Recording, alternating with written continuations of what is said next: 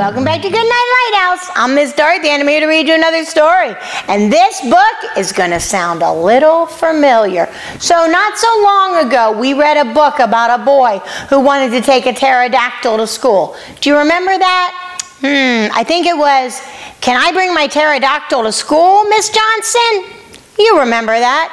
Well, now he's back, but today he has a woolly mammoth, and this is called, "Can I bring my woolly to the library, Miss Reader?" Can I bring my woolly to the library, Miss Reader? He has a woolly mammoth and he wants to take him to the library, and he's asking the librarian if he can. I don't know if we should allow a woolly mammoth in the library. They're really big and probably really loud, and a library is a place you have to be quiet. I don't know what's going to happen, but we need to get into this book and find out if that woolly mammoth gets into the library. Are you ready to get into this book with Miss Dorothy? Good. I need you to sit up and listen up, because here we go. Can I bring Woolly to the library, Ms. Reader? Written by Lois G. Grambling, illustrated by Judy Love. Can I bring Woolly to the library, Ms. Reader? Can I, please? Look, he's at the door, and he has a giant woolly mammoth with him.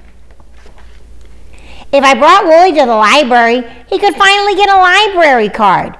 He could practice writing with Mr. Penn, you know, the new library volunteer. Sometimes Woolly mixes up his letters or makes them backwards, but with more practice, he could print his name on the library card application, and you could read it. Look, he finally did. He wrote Woolly at the bottom of the application. But it looks like it took a lot of practices. With his library card, Woolly'd charge into his kids section and pick out mammoth-sized stack of books to read. And he'd be so happy. He'd let loose a long, loud bellow. Maybe that would be a good time for Woolly and me to go over the library rules. No bellowing in the library. Thank you, the library staff. Can I bring Woolly to the library, Miss Reader? Can I, please? The boy's going to have to teach him that he has to be quiet in the library. If I brought Woolly to the library and that thumping noise he makes when he walks, because he weighs a ton, was too loud, I could buy Woolly a pair of extra large fuzzy slippers. That way he'd be as quiet as a butterfly landing on a buttercup. And maybe I could pick up slippers for those rowdy Bopsy twins, too.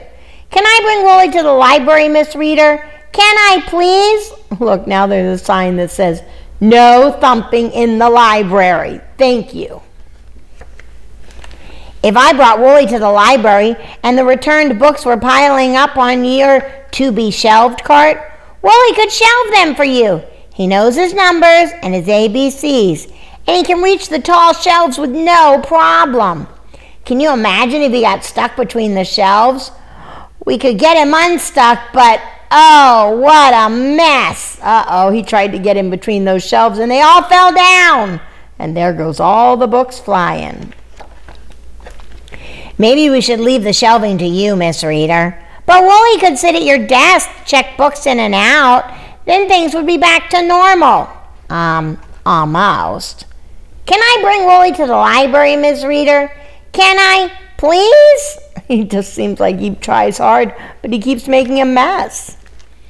If I brought Woolly to the library and Cuddly Teddy wasn't in the reading corner because several of his seams had split open, probably from all the hugs he gets, and he was in the toy shop being repaired, Woolly could take his place. Woolly is very cuddly. Then the little kids would still have plenty of places to sit and someone who'd listen to them read aloud. Woolly loves listening to little kids read.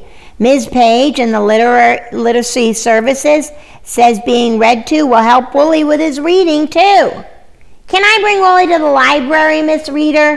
Can I, please? Look, the kids are sitting all over him while they read their books. He likes listening to people read, just like you and me. If I brought Woolly to the library on Halloween for your annual storybook character costume party, we'd be a hit. I'd go as the big bad wolf, and Woolie'd go as Little Red Woolly Hood. I don't know, maybe Woolie should be the big bad wolf. Then you'd read us spooky stories. We'd all listen, Woolie too, bug-eyed, terrified, and frozen with fear. It'd be the coolest story hour ever. Can I bring Woolie to the library, Miss Reader? Can I, please?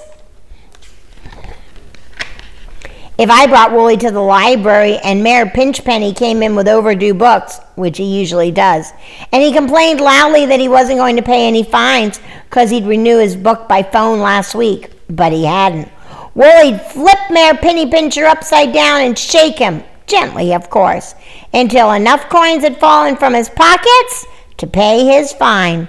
Then Woolie would flip Mayor Pinchpenny right side up and continue reading his book. Can I bring Woolie to the library, Miss Reader? Can I, please? It seems like he'd be very helpful. If I brought Woolie to the library and it was your turn to drive the bookmobile to Littletown and you were worried about driving in the snow, Woolie could get you there safe and sound. Woolie grew up at the North Pole and doesn't worry about snow. But if you did slide into a snowbank, Woolie'd just hook his curvy tusks around the bookmobile's bumper and pull! You'd be back on the highway quick as a blink. And if you had to spend the night in the bookmobile, you'd get used to Woolie snoring. Snore, snore. I don't know if I'd get used to that. Uh-oh, Miss Reader. My mom's worried that if Woolie came to stay with us, he would get homesick, like I did at camp last summer. Being so far from his home at the North Pole, he would miss his parents a lot, and the snowy frozen weather too. So Woolie won't be coming to the library, but he has a friend who will be visiting family around here. Woolie's friend loves to curl up with a good book. So, can I bring Saber to the library, Miss Reader? Can I, please? How many animals does this boy have? They didn't let the woolly mammoth into the library. He was going to cause all kinds of trouble. And now he wants to bring a saber-toothed tiger in? How many animals can he have? And a saber-toothed tiger? I think I'd be a little afraid of a saber-toothed tiger. I wonder if they let him in the library. I don't think any animals should go into the library, especially big, giant, dinosaur-type animals. This was a silly book. This boy has a lot of animals. And we're going to have to keep reading to find out if he has any more animals. But not tonight, because tonight it's time for all my little tigers to get into bed. I need you to get under your covers, get cuddled up, curled up, ready for a really good night's sleep. And tomorrow, why don't you go to the library? That would be a fun way to spend the day. Get a book, maybe a book about a dinosaur or a woolly mammoth, but don't take your animals with you. And if you do have a woolly mammoth, leave him at home. He doesn't belong in the library. I belong in the library and you belong in the library, not your animals. So tomorrow, if you go to the library, make sure you get a really good book. And wherever you're at, whatever you do, wherever you go, if you're with your mom or your dad or your teacher or your grandma or your grandpa, obey and obey right away. And then come back and see Miss Dorothy. I'm going to be sitting right here, ready to read another book to you. Bye! Thanks for reading with Miss Dorothy. I hope you enjoyed this book, and I hope you'll come back soon to read another. What's your favorite book? Drop Miss Dorothy a note and let me know. I'll go find it, and I'll read it to you. Be sure to subscribe, like, and share. I'll see you soon.